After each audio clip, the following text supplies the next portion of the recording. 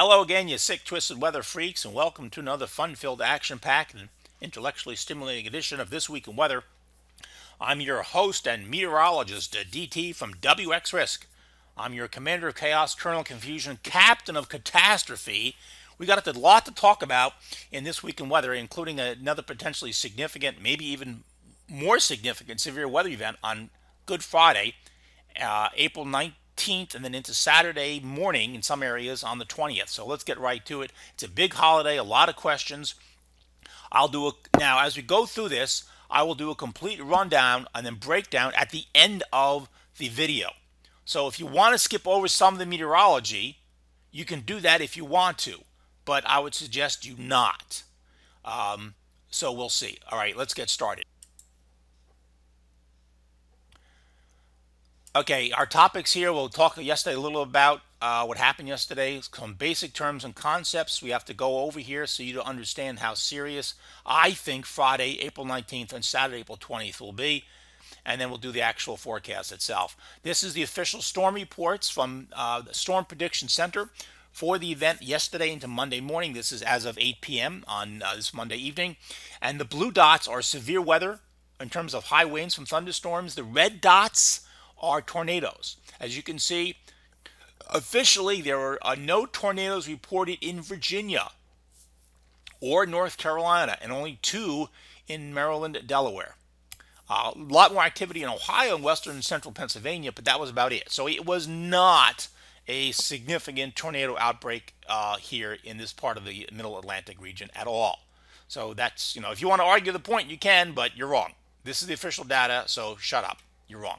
Okay, this is the official information from, again, Storm Prediction Center, and you can see different locations here, Alabama, Georgia, Ohio, Pennsylvania. The last 2 are what's important right in here. You can see in Maryland and in Delaware the possible tornadoes in these areas, and they have been confirmed. The new update has confirmed them. Okay. Then I posted this on the Facebook page today. Ideal weather through Friday, certainly no problems at all. And then severe weather threat on coming up this Friday afternoon, evening. Looks pretty serious for Virginia, North Carolina, Maryland, Delaware, and West Virginia. Important point, really pay attention right here. Also New England. New England's going to get hit by this late Friday night and Saturday. So again, if you have travel plans, pay attention. Use whatever weather source you want to. This is going to be like I said, potentially significant event. All right. So I posted this on the Facebook page earlier. So 3 different maps here. We can talk about them briefly. The one here in the bottom right. Well, let's do the upper top map. This is the upper air map of what the European model says is going to happen on Friday evening, Saturday morning. So there are 3 pieces of information here. So you see the green right in here. You see this little green and black lines here. That's the upper low. Okay, so you can see there's a closed low over Illinois, Indiana, and you see that now that's called an upper low. Now the blue line shows the tilt, the trough axis. Every trough has a particular trough axis or an alignment. So for example, let's take a look at this little feature here. You see this one right here over the Pacific Northwest? If I were to draw the trough axis in, it would be running like this. You see that? So this one is running northwest to southeast. And when it runs northwest to southeast like that, it's called having a negative tilt. And it's always a dangerous sign when you have low pressure with the upper level pattern showing a negative tilt. And the purple area, you see this purple area in here? That represents the strong winds coming around the base of the trough. We'll get into that in a minute, why that's going to feed these thunderstorms and make things pretty bad. Okay. Now the bottom left map here, this represents the winds on the European model at 1 mile above the ground on Friday evening at 8 p.m. You can see the very strong winds here up to 60, 70 knots over central and eastern Maryland, Virginia, eastern North Carolina, into Pennsylvania, New Jersey. Now, when you have a thunderstorm, remember thunderstorms at the ground here. So let me get my map. Thunderstorm at the ground, and remember it builds up in the top of the atmosphere, right? So when you have heavy rain coming down, it often pulls these high winds down to the ground. And you can see, sure enough, the model is showing winds up to 65 or 75 miles an hour in some areas on Friday night. That was from this morning. Now, to understand why there are different types of troughs. So I talked about that briefly.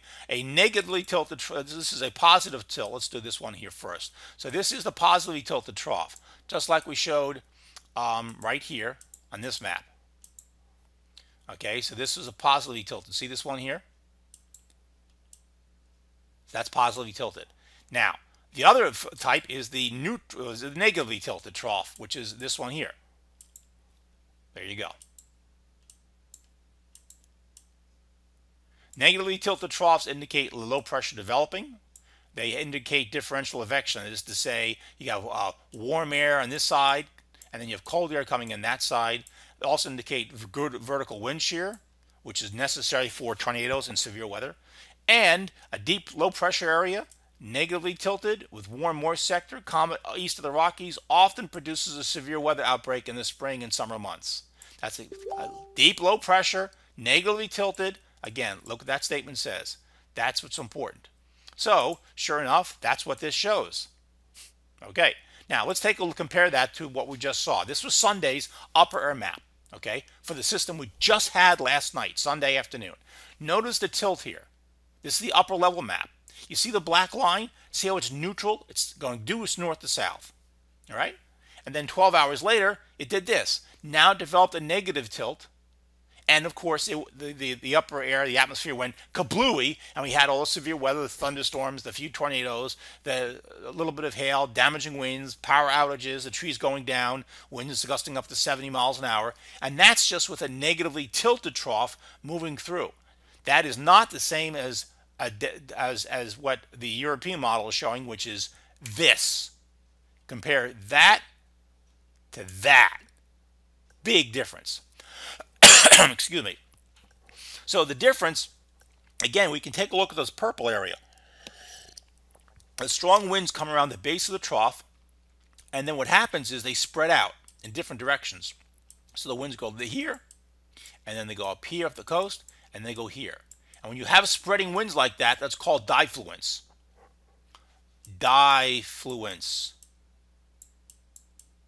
Big term in meteorology.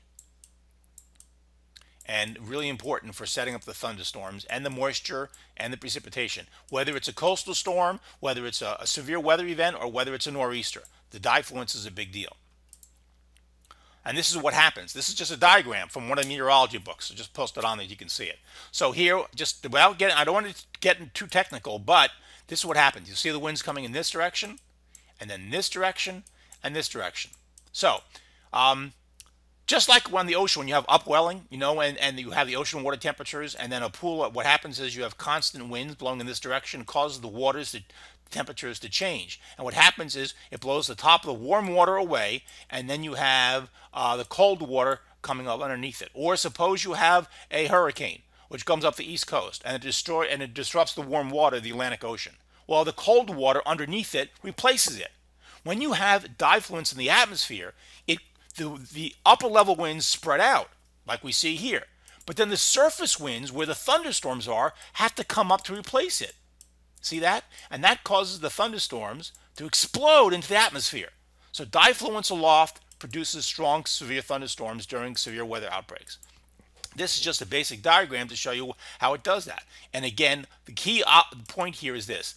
Divergence or diffluence aloft generates upward motion from the ground into the atmosphere, which it causes the thunderstorms to explode. So that's why the thunderstorms did this yesterday. Okay, we had a little bit of diffluence here.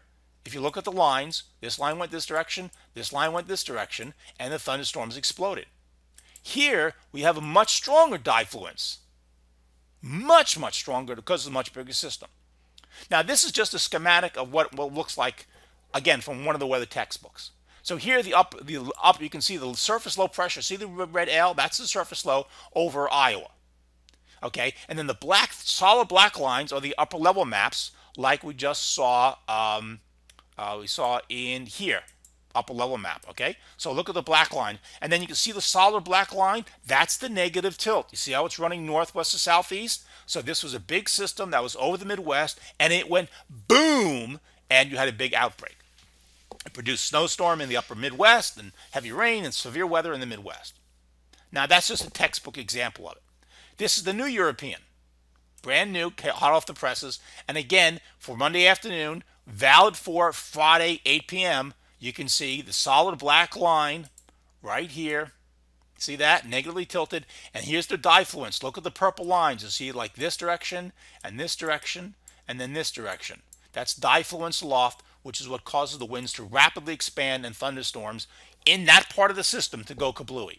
If we look at the surface, if we look at the winds at 850, 1 mile above the ground, this is Friday afternoon, 2 p.m. See the dark red, 55 to 60 knots. A few white dots, 60 knots. That's 60 to 65 miles an hour, 70 miles an hour. 1 mile above the ground. So when you get thunderstorms, they pull those winds down and you get strong straight line winds, and potentially tornado winds if you have enough shear. By 8 p.m. on Friday, look at this. See the dark white running from off the coast of North Carolina all the way up into Albany. 65 to 75 knots. Very impressive winds here. This is the GFS. Very strong agreement. Look how close the GFS looks like here. Look at this, and you compare it to that. That's really good model agreement this far out in time. Both of the GFS, Friday afternoon, Friday evening, and to early Saturday morning, closed, upper low. See the green? Separated, closed system, negatively tilted. Diffluence on the East Coast, strong winds. Very impressive. And the GFS shows that. This is the upper level winds. Just like here, the European, let's look at the GFS upper level winds. 1 mile above the ground. This is in the upper right here. Oops, let me call my marker again. This is 8 a.m. Friday morning. You can see the winds here on the red, 55, 60 knots. Just developing. Friday, 8 p.m. Look at this. Boom! Look at that dark white and pink in here. That's 65, 70 knots coming into North Carolina, Virginia. The storms are going crazy at this point, if this is correct. And then we can see it again. This is now on the upper right. We have Saturday at 2 a.m. Look at those strong winds coming up into New England. And then Saturday morning, there it is off the coast. It's ended for Virginia, North Carolina, Maryland, but New England's getting hit early Saturday morning. Very impressive. And this is just in case I don't want to overlook the southeastern folks.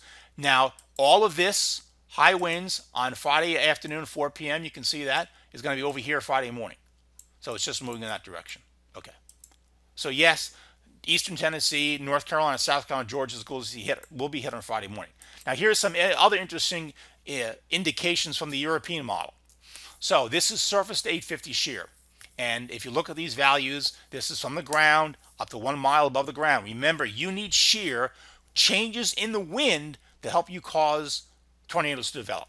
So the higher the numbers, the more dangerous this is. And as you can see, at Friday evening, 8 p.m., we have this impressive area of yellow, which is 60 knots here and over here. Very impressive. So that's a lot of shear here, very dangerous looking situation. This is from the surface, 700 millibars, which is 2 miles above the ground, and we can see the light green in this whole area here. This is 50 to 60 knots of shear here as well. Also, very impressive, North Carolina, Maryland, Delaware, Virginia, eastern Pennsylvania, New Jersey.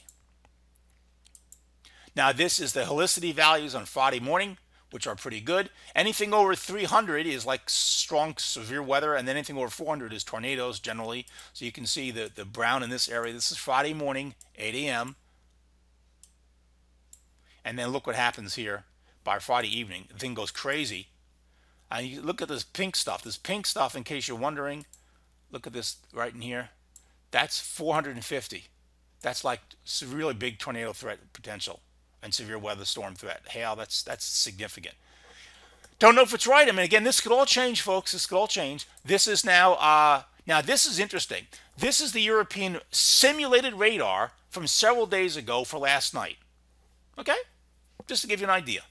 And this is from last Friday. And it showed, for last night, it showed some storms here, some storms here, some storms here. Not that impressive. Activity, but nothing too serious. This is the new European. This is the European for Friday, 8 p.m.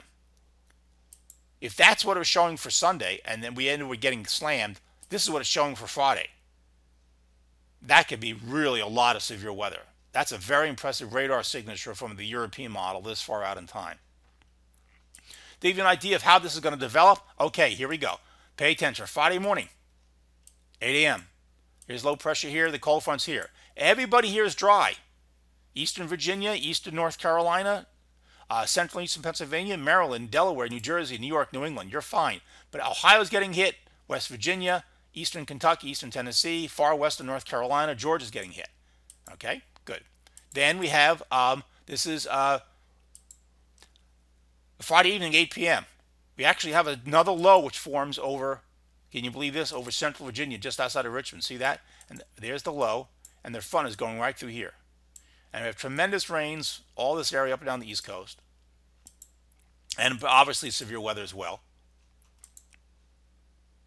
And then this is a Saturday morning. Now, by Saturday morning, we may still have rain in Richmond. I don't think so. But Norfolk may, Salisbury, Eastern Pennsylvania, all in New England, yes, you're still getting hit. So this is still a big event for Saturday all over New England here. This is not done yet Saturday morning for New England and New Jersey and New York, maybe the Delmarva. All right, key points here. Here we go. All right, all of this can change. It's still early, but it's looking pretty ominous. Friday morning, 7 a.m., storms and heavy rains over Ohio, Eastern Kentucky, West Virginia, far southwest Virginia, Eastern Tennessee, western North Carolina, Georgia. Okay, this is 8 a.m. on Friday. Okay, this is what's being hit. That means if you're in Pennsylvania, if you're in New York, if you're in New Jersey, if you're in Delaware, Maryland, Richmond, Fredericksburg, Charlottesville, Roanoke, Central and Eastern North Carolina, Norfolk, Hampton Roads, you're still dry. If you have guests coming in, if you have plans still, you're okay Friday morning. All right? That's the first part. Now, this is Friday, 2 p.m. Now the shit's hitting the fan. The cold front is now here. And you can see the heavy rain is now in the Shenandoah Valley. It's in western mountains of North Carolina. It's moving into the Shenandoah Valley, western Maryland. There it is. Again, most of Virginia, North Carolina, this is still all dry in here. This is all still dry. But it's coming east. You can see it. Now, this is Friday, 8 p.m. Now, if you're in Ohio, if you're western Pennsylvania, this is all now ended. See, this is all now ended. It's all dry in here. But the main area is this. Okay? At this point, everybody's being hit. The Virginia Piedmont, North Carolina Piedmont, up to I-95, Washington, D.C., Baltimore, Altoona, Gettysburg, Harrisburg, Lancaster, State College, the Poconos. Everybody's getting hit. Now, it probably has not yet reached Richmond or Norfolk or Hatteras or Elizabeth City or the Delmarva or New Jersey or New York City. It has not reached those areas at 8 p.m. on Friday, but it will soon, approximately after that time. So again, if you have people coming in Friday morning or midday, you are okay. You don't have a problem with that. If you have plans, shopping, whatever, you're okay Friday morning, midday on the East Coast. Finally, this is, excuse me, make sure, this is, 8 p.m. And then this is Saturday at 2 a.m. Now the whole thing has moved I-95 eastward into the coastal areas. It's ended in western Pennsylvania. It's ended in western Virginia. It's still going on. You can see at 8 p.m. on Friday, southwest Virginia. It's over already down in here, by the way, western North Carolina. So it ends there pretty quickly. And then, but my point is that on Friday night into Saturday morning, still getting slammed over the entire eastern half of North Carolina, Virginia, all of Maryland except for western Maryland, the Delmarva, eastern Pennsylvania. It's about to move to New Jersey and New York City. So that's what it's looking like. Anyway, I hope this video helped explain what it is. I'm not going to go out telling you people we're going to get huge tornadoes. This is going to be a big outbreak. I don't do that. The people who make that decision are the Storm Prediction Center. I don't go against them. I may agree or disagree with some of their analysis, but I carry all the watches and warnings. I don't contradict them. I don't think I do anyway. Maybe I do, but I don't think I do. And I'm not going to tell you to build shelters and down, head for the hills and have big giant capital letters, we're all going to die, and this is going to be a historic outbreak. It'll be up to the Storm Prediction Center to make that call. This could just be a bunch of very strong straight line winds and hail and a lot like we just had, maybe even stronger winds. Okay, the other difference is that a lot of this is occurring during the daytime and the evening hours as opposed to late evening and overnight.